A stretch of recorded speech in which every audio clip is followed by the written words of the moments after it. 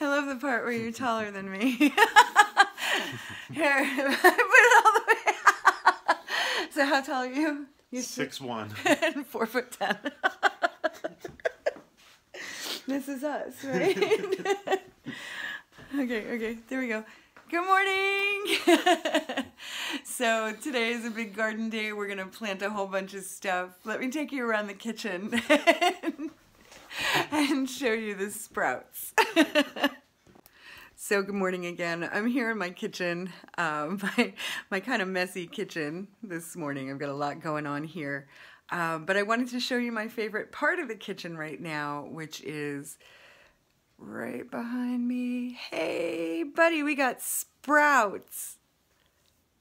Lots and lots to do. I'm super excited about it. I'm gonna get those seedlings out into the greenhouse and let them suck up some sunshine so they don't get any more leggy. They're pretty leggy, but one of the nice things about tomatoes is you can bury them right up to their necks and that stem piece becomes roots. So they're really, really forgiving that way. We've got all kinds of other stuff going on today too. I've been soaking my okra seeds overnight, as Baker Creek tells you to on the pack. I've never had to do this before, so this is brand new.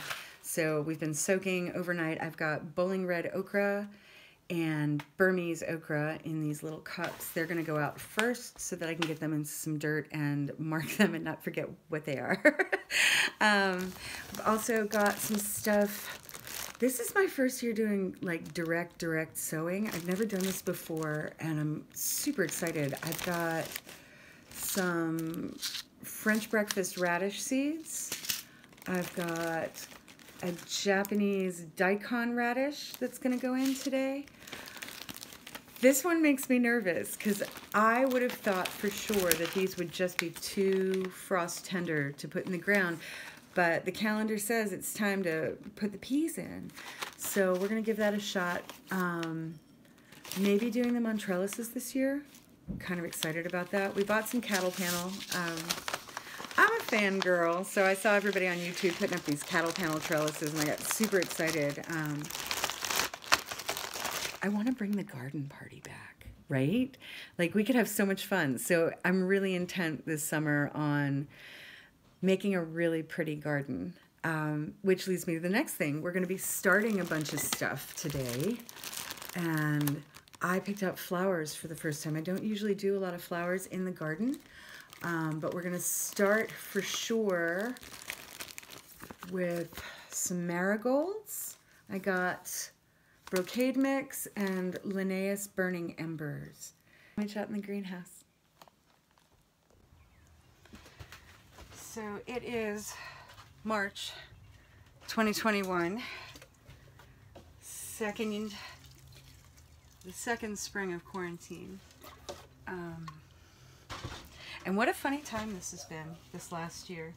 This is going to be our second garden since moving here. I really think this house was put in our path, which is interesting for me on a spiritual level. But we closed on this property in November of 2019, after, gosh, we had been looking at another house.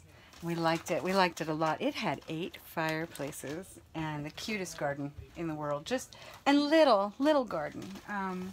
Not much bigger than the driveway side garden that we had at our last place. And every time we showed up at that place to look at it, there was some brand new water issue in the basement.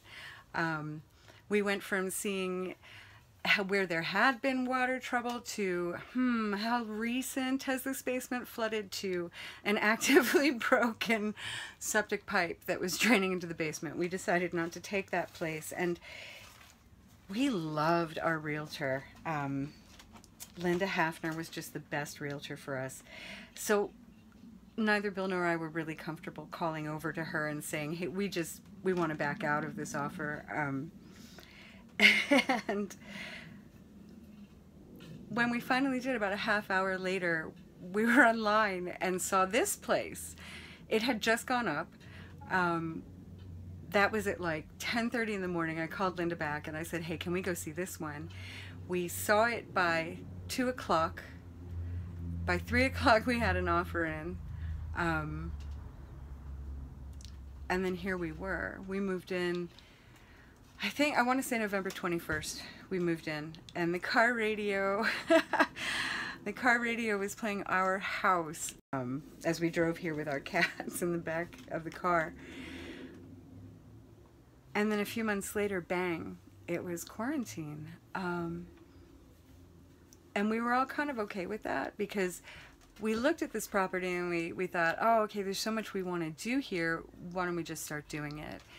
And we dug in and started putting that garden together. We cleared out the berry mound, which had all this stuff dumped on it, including a tarp. There were things growing through the tarp. We got that out.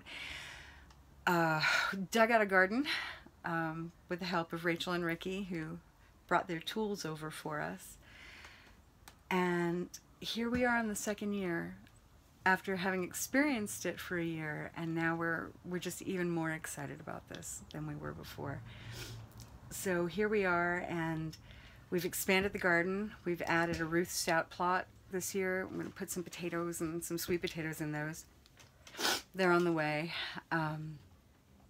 And starting seeds for beautiful things. I keep telling my friends, hey, you know, I'm going to bring the garden party back in fashion. Maybe we'll be able to do that in a few months. So spring is here. Those pretty red halos around the edges of the maple trees. Everything's red budding and it's beautiful. And gonna get the onions in today. Gonna put up some trellises. And gonna start some seeds. Come on along with us.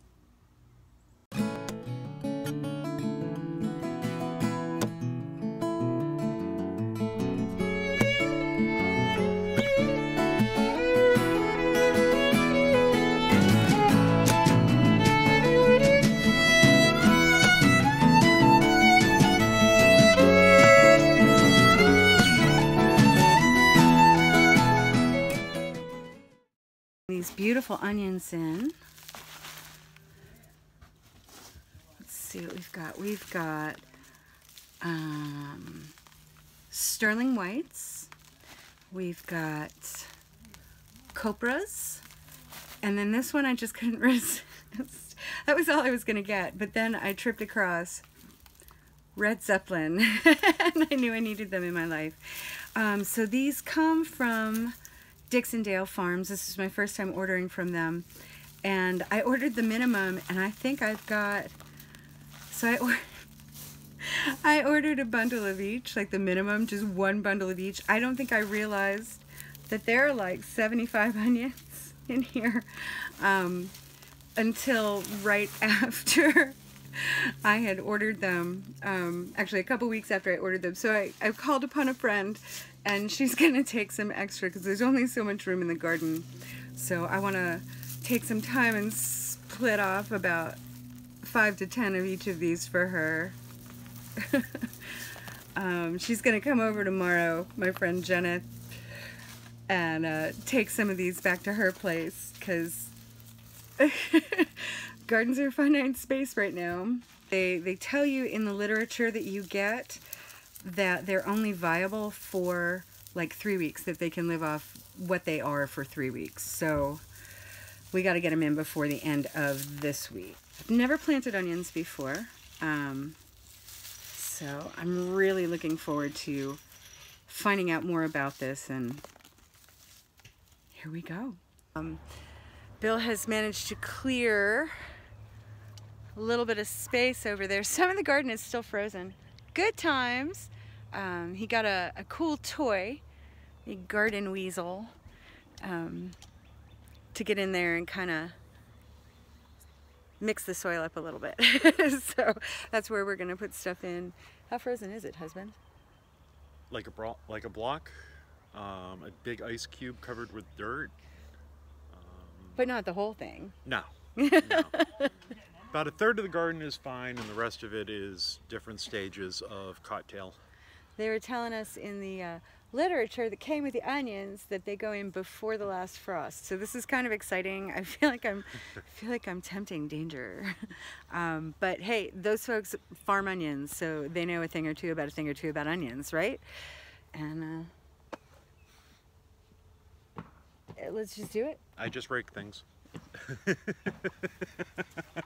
We shall onion this business.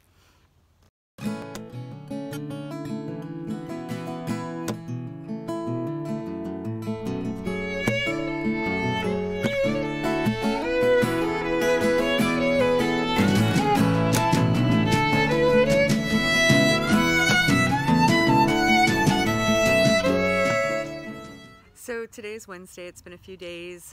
We did all that stuff on Sunday and just came out to see how stuff was. The onions are looking good.